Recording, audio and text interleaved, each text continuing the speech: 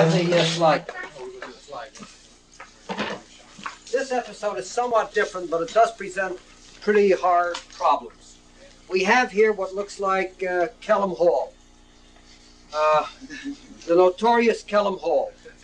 And apparently there's been some sort of an accident, because you've been told by the chief that you've received a call that there's a crowd milling around, there's been an accident, somebody seems to be hurt, and what I'll do is ask you to close your eyes as I continue the description.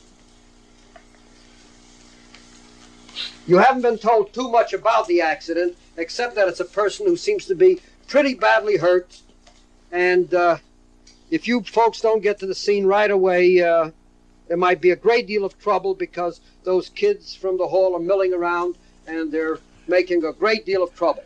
Now please turn around, stand up, and here's the scene that confronts you when you come there. Oh my God! We're calling an ambulance! We called them already. They called already.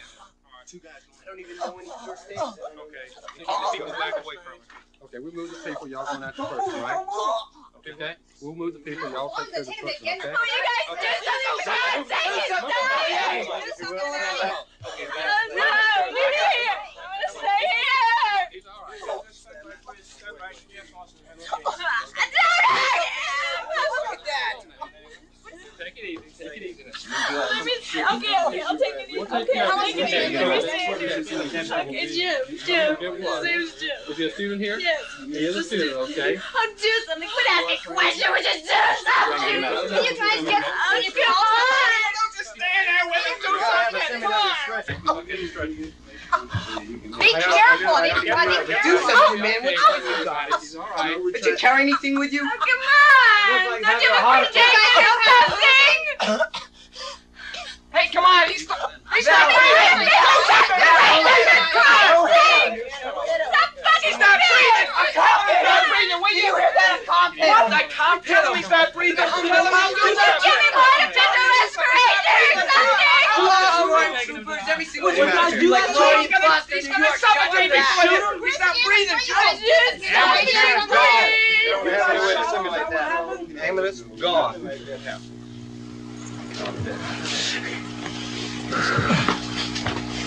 Signal 7. Yeah. Okay. Lieutenant, will you come down? Well, let's start talking about our reactions to this kind of situation. Who wants to start the ball rolling? Well, first you get the crowd back. Uh-huh. And you already calls for help. The ambulance to come. And once you get the crowd back and come, and then you first say to the injured person, you keep him calm as can be. And then you pretty well have the situation under control. Like, we would apply direct pressure to the wound and all this kind of stuff, and if he had more breathing, we could have checked him more. We wouldn't know what to do if it's a first aid problem or something like that. Just clear the crowd back. I mean, you know, nothing else we could do. If it was that kind of wound, just apply direct pressure and get him on the stretcher and go, unless there's something we feel that, some injury that he cannot be removed. Because the crowd's going to upset him more than everything else, you know, everybody fussing over him, you know, so he's really going to get tore out of the scene. What about the quiz? This was like very peculiar. This was like the antithesis of what's been going on before. These people were upset for a right reason. Can you understand what I'm saying? Maybe not in the right way, but you could understand their emotional distraughtness, right? Mm-hmm. And how about in controlling this crowd in a situation like that? What are the differences? Well, you can control a crowd like that because they know you're there for help, to help the person. And once they know that you're going to administer some type of first aid for this person, you can talk to them, you can get across to them. But they didn't know that. They weren't reacting that way at all. They didn't think you were going to help them. Were they reacting that way to you? The police officers that were holding the crowd should have been asking them questions as to what happened. What is his name? Do you know anything about it? This way, you're taking their mind, you're getting them involved in doing something besides feeling emotional strain. And I believe that's what you should be doing. Instead of letting them, like in one case wherein the young lady said a police officer hit the guy. you know. Well, this was going to go the wrong way, you see. So I grabbed him and asked him if he knew who the fellow was. Did he know his name? Did he know his address? This type thing. Okay. I asked him, did he know of anyone else who he thought might know who the fellow was? And I tried to advise the young lady, evidently was her husband or boyfriend or something, that she would escort him to the infirmary in the ambulance. So just stay back and try to calm yourself. And I left it up to Jack. Weren't you? Then. I believe this is the course that the other officers should have been taking. How about this critical question about how far I'll allow myself to be pushed? That's sort of been underlying this whole session today. In a situation like that, is it a different point? You understand what I'm asking? Now you got a person's life at stake. Yeah, and this is like understandable concern by this crowd. Yeah, I agree with you. You know, that's a good point. I think that I might take something there where I wouldn't under other circumstances. Because that I would, hysterical girl, for example. Yeah, you take abuse from her. Yeah, exactly the same thing she might say to you on the steps of Westcott. That's true. Yeah, definitely. With a lot more feeling, incidentally, in this kind of situation than Westcott, where it's primarily political. And I can see immediately what she's hysterical about. But then again, right there. She might be hitting you, and she might be swearing at you because you're holding on to her. She'll say the same words, but you would react totally differently. Yeah. You haven't got your mind on what she's saying. You got your mind on that hurt person, that injured person, what you can do for him. How bad is he? Maybe we can learn something right here. Maybe we can learn something. When's the ambulance going to be here? You know, like you're thinking of a lot of things. You're thinking about the individual down there right now. I mean, sure, you're hearing what she's, but you're not, shall we say, taking it to heart. Yeah. Getting it next to you. But perhaps there's a lesson to be learned here that exactly what was being exchanged was exactly the same, maybe a little more violently, like Dr. Bassin brought up. But it was just, and where our head was at, the way we perceived the situation, made it a lot more easy for us to take emotionally. I think that's a good point. I think one of the things is, well, y'all got all the props, number one. But when we arrive at a scene such as that, okay, we're driving ambulances. The two of us wheel out a stretcher and bring the stretcher in. It makes us be received in an entirely different light than a man that wheels up in a sedan with blue lights going and bails out and says, all right, everybody out of the pool. You're right. I'll tell you, it's the man in the street sort of thing, you know, because that's the sort of thing I was getting. Like the thing that we did just before, I got a very bad attitude toward the way you guys handled it. Yet this thing, in a sense, you know, the same guy, arm on arm, guy around guy, I felt as if you were doing your job. That's my own emotional attitude. Like when Steve grabbed me before and really grabbed my hand, I felt that he was going too strong on me. Yet when a couple of you guys were, you know, holding Val back, even just as hard that you were holding me back, I had a whole different attitude towards you. And that's something to keep in mind, what I'm thinking, the person in the street. This is a different situation. Okay, you got this man stretched out here, he's bleeding, you know. Okay, you're not worried about those people who're going to hit you in the back and all this stuff. Look where they got a right going. They be throwing bricks and things. You're not going to throw any bricks at if you're trying to see the sprays and light you. And so a different situation together. Yeah, but the violence occurred just as... You see, and another thing that I saw, see if somebody agrees with me. You know, this was like a difference in perspective, a different way we looked at the scene, right? And I think everybody's perspective is a little bit different. Say, going back to the conservative speaker, and they're trying to get in Westcott. Now, if I was that conservative speaker's campaign manager or something, I would have seen what you did was perfectly right. They didn't act strong enough, in fact. You know, they should have cracked a few heads open. But if I would have been, you know, one of the pseudo-liberals around campus, I would have said, oh my God, police brutality. And I think that this thing brings out a point that it's just from where you're looking at it. You see, this was like a drastically different, but there are degrees just to how people can perceive and how we ourselves can perceive things. How about the victim? How did you feel down there? Well, I, as an actor, I was feeling that I was dying, for one thing. No, I was very much on that, but I felt, you know, I had a very kind of good feeling Were the police reassuring to you, even when they didn't act as quickly and do all the little first aid things that I would have expected them to. I mean, all the little pulse. I don't know first aid, but there are a lot of little gimmicks that you do. They give you assurance. Right. That these people know what they're doing, even though they don't. Maybe. Probably this character did not have much conscience. He wasn't really conscious of what was going on, except the fact that he was having difficulty breathing. He was bleeding. There could have been internal injuries. That's what I had in my mind. So that when they started to move me, I thought, I've got things that are messed up inside, and they can't see them. It was reassuring that it didn't seem like they took enough time. That they didn't do all the little steps of first aid and things like this. Were you aware of the confusion from the surrounding crowd? How did that make you feel? And how do you think the police officers handling that? Did that reassure you or make you more concerned, or what? Well, it's hard to say. I think the confusion, I think they handled the confusion. I couldn't see most of the time, but from what I could hear, they handled it fairly well. Truthfully, I don't think they put themselves enough into the situation to really do it as efficiently as you would in a real situation. And as, boom, boom, it has to be, step by step if you're going to get anything accomplished. I don't think it was that organized because they weren't into it that much. But I think they handled the confusion as well as they could in this situation. Didn't increase your anxieties? No, until they started to move me. Until they said, I kept hearing stretcher, go get the ambulance and stuff like this, and then let's move him. And I thought, no, you can't move me. I very, tense when that happened. Other than that, it was fairly comfortable, but it could have been more so.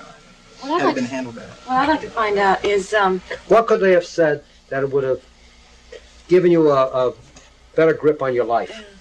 I don't know. I don't think I heard any, it'll be all right, you're not hurt. I didn't hear that either. Does it do any harm to say that? No, it's funny because we do it every other place. We've done it so many times in real, actual calls. We go out of our way. But it's something here, I don't know. That's sort of nebulous, but it's very important. I was telling a young lady, I believe your wife or your boyfriend or what have you, that, you were going to be all right and all this stuff. But I mean, I didn't know there was much. She wasn't the one that... She was great. Yes. I think she was. But there again, like I said, the crowd, being around you would affect you terribly. Everybody, and the gasping, and even moving them back, I'm sure. Yeah, well, it was good that the crowd was cleared back. Except I still would have liked to have someone, maybe just one guy, one cop doing nothing but reassuring the victim, because I don't know what in your mind did happen. I mean, did you think I had internal injuries, or did you go into it that far, or what did you think that was wrong with me? No, we had decided there were two officers that were going to, check you, and the remainder of the officers were going to move the crowd back. So my main concern was getting the crowd back and reassuring the young lady. Right. That, if there had been anything, we know not to move anybody if there's any kind of injuries. How come you're lifting them 2 feet off the ground? It's just something here. I don't know. We were just trying to get the thing over with. We can't identify by the props. You might intend the substance that you have all over you to be blood. I don't know. I couldn't tell where the blood's coming from. I don't know whether it's blood or whether it was supposed to be pee. I think I had a stretcher, something real for the policeman to But suppose you fall into a situation where you forgot the stretcher in the station house. You're here without the stretcher. That wouldn't happen. Huh? I don't think that happened. It wouldn't happen. I've seen worse things happen. In hospitals. Now, I know one time, David, I remember the girl we had over there. We didn't, we calmed her as much as we could, and we didn't even take a stretcher because we knew she had some kind of spinal injuries, and we went. It must have took 30 minutes or 45 minutes to get her to the hospital because we took all this delicate time driving about 5 or 10 miles an hour with several patrol cars in front of us, not where we wouldn't have to stop. It's not, if it had been a real situation, we wouldn't have moved him if we'd felt that there was any kind of injuries, but it was just something different. I'm repeating myself. Hit you maybe where it hurts. Here is this wild-looking character, bleeding like a pig, right there. Why didn't somebody go over and hold his hand? Is that part of your image of the policeman? Who were the people that were leaning over him all the time up here? Looking at him like a guinea pig. Why didn't you say anything? You mean the spectators? No, I'm talking about there the police. There were 2 policemen. The spectators there to make life difficult for you. And I want to find Remember our first day's discussion by the function of the policeman as a reassuring agent for a man whose life is oozing away. And we're going to have some comments about the first aid aspects of Because I knew he wasn't oozing away. I knew he wasn't oozing away because he was just as he wasn't dying. I knew he wasn't. Now he's a good actor. Don't get me wrong. He was, you know, if he's laying on the street and I came up, I thought sure he was dying. But as far as being right there, it's just not the real one. You took his pulse. I took his started pulse. taking his pulse. Started checking over his head and so on. I went down the other way, but I think I heard you say some things to him. I don't know. I know I started to say something to him, and nothing was coming through. There was too much other noise, so I started moving on down. But Joe, I don't know.